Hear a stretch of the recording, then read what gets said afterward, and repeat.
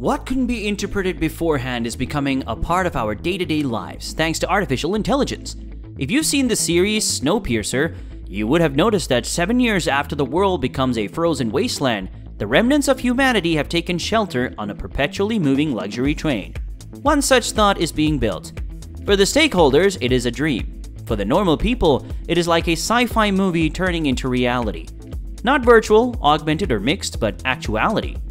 By including as many elements of artificial intelligence as possible, Saudi Arabia will see a tech city becoming a part of it, in the form of a neom megacity. Similar to how the people were living on a train that moves along a continuous line, the neom city is also planned to be constructed this way, except it's steady. The most frequently heard statement about this city is that number of robots will exceed the human population living in neom. Talk about fantasies coming to life, right? Aren't you excited to hear about the latest project? We know you are. Welcome and enjoy the line. The construction of the line started back in 2017 and it is still getting ready. The city is not extended to the general public yet. The linear city is part of a huge development project planned by the Saudi Arabian government, Saudi Vision 2030. Saudi Arabia's economy is too dependent on its oil industry, which historically has promised growth, and led to the country now being the 18th largest economy in the world by gross domestic product. Saudi Arabia has the second largest oil reserves on the planet, while the oil industry is the backbone of the country.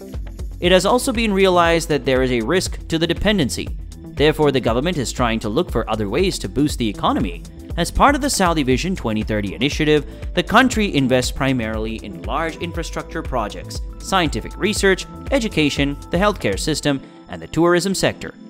The goal is to pave the way for new industries in which the focus is primarily on future technologies, such as renewable power, and this is a development that can be seen across the Arabian Peninsula, with nations starting ambitious future programs. Even if these initiatives differ from one another in terms of scope and objectives, what they have in common is that they include structural investments that are designed to expand the regional economy in new areas. So how are they planning to build a line? Instead of communities sprawling outward from a particular location, they would be constructing vertically and maintained well in a line, hence the name. Even though the vision for the city is almost 106 miles, it would halt the need for cars entirely and instead be connected by high-speed rail that would travel the entire length in just 20 minutes. And each community would be largely self-contained, so that almost anything you could need is at a school. A doctor or a quick meal would be only a 5-minute walk away. Stay with us till the end of this video if you want to learn about the different levels of this mega project. The Vision 2030 initiative of Saudi Arabia was announced in April 2016. The project is pushed forward by Crown Prince Mohammed bin Salman, the son of the Saudi ruler King Salman. Despite officially being the Crown Prince and Minister of Defense, bin Salman is already regarded as the de facto leader of the country. The Line City is part of perhaps the biggest project of this larger campaign initiated by bin Salman, neom. Neom is being constructed in the Tabuk province of Saudi Arabia. Here, the government has set up a zone for the new city. The area is located on the Gulf of Aqaba and the Red Sea, with the Straits of Tiran connecting both. On the opposite side of the strait lies Sharm el-Sheikh. This Egyptian city is economically completely geared towards tourism and is one of the most popular and expensive seaside resorts in Egypt. This success should now be duplicated on the other side of Neom. The two islands, Tiran and Sanafir, were historically disputed between Egypt and Saudi Arabia. While Egypt has controlled them in the past, the Egyptian parliament approved the transfer of these islands to Saudi Arabia in 2017. This agreement paved the way for a causeway that would connect the two countries. As part of the NEOM project, a bridge is planned across the Tiran Strait. This would create a land connection from North Africa to the Arabian Peninsula, bypassing Israel. The city will have intelligent spaces and the popular invisible infrastructure. The site of this megacity is such that every major city on Earth would be accessible from here with a single flight. Thus, to be accurate, Neom is ideally situated at the crossroads of the world. Evidently, a lot of thinking has been given to this location, as this will pose as a potential trade center in the coming future. It will have the line as well, a more sustainable and fresh approach towards urbanization. According to Joseph Bradley, head of digital holding and technology, Neom is not about building a smart city. It is about constructing the first cognitive city, where world-class technology is powered with intelligence and data to interact seamlessly with its population.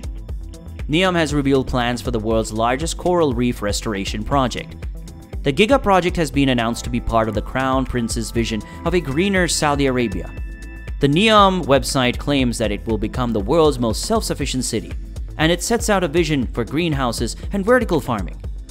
It would be revolutionary for a country that imports about 75% of its food currently.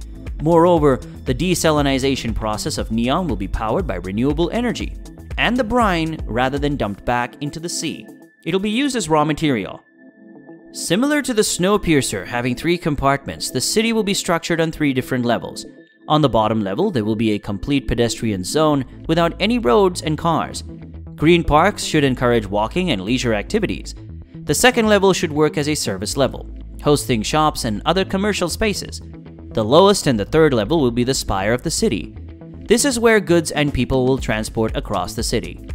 The spine is supposed to connect several city modules with each other so that all activities and errands can be done by public transport and walking.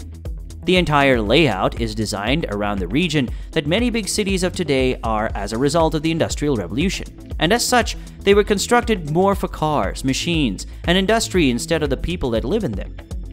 But whether a rigid line will result in a city that tailors more towards people's needs will remain to be seen. The line aims to reduce the need for personal cars and organize all of its services in a sustainable manner, as the city will be powered entirely by clean energy from solar, wind, and hydrogen-based power. In addition, AI is to be used to make the lives of residents easy and use resources more effectively. Well, with every project's upside, there would be also a downside. The project has been the subject of various controversies with the locals from the beginning. The line is part of Saudi's $500 billion Neom megacity project being constructed in the Tabuk province of the country. It is a divisive initiative that has already been agreed with controversy from time it began because around 20,000 people will be forced to relocate by its construction. Neom megacity project for one of the so-called virgin land that the government is constructing. Oman is unsurprisingly not all that virgin. It is the current and ancestral home for a lot of people, including people of the Hawata tribe, who are being forced from their homes for what many people see as a futuristic project that would not amount to much in reality. Those who have dared to speak out against the plans of the government or refuse to give up their homes have been abducted and harassed by Saudi security forces, arrested, or in some cases killed. According to Al Jazeera, a well-known Huwaitat activist was arrested and imprisoned in 2020 in accordance with the tribe's refusal to relocate. Another Huwaitat activist also spoke to the news organization that year that at least 15 other tribe members were abducted and put behind bars. 2 of them were reportedly taken after criticizing the Neom project and the Saudi government on social media. The controversy surrounding Neom had compelled Riot Games to quickly take back its decision to enter a sponsorship agreement with the megacity project. Neom was supposed to be a major partner for Riot's LEC Esports Championship in Europe 2 years ago, until retaliation from fans caused the company to end the sponsorship deal a mere 24 hours later. Apart from the controversies, the line is expected to be loaded with cameras, countless sensors, and facial recognition technology that, in such a small space, could push government surveillance to almost unthinkable levels. The project is aimed at protecting Saudi Arabia's branch of its economy from its emphasis on oil, with the vision to make it the biggest crude exporter and an economic powerhouse of the world. The country is also planning to achieve net zero greenhouse gas emissions by 2060. Saying that, we've come to the end of the episode. What do you think? Will the line, civilizations, and citizens be divided into classes, or will it be a helpful community with a focus on helping each other? Do let us know your opinions in the comments section below, and if you like this video, give us a thumbs up.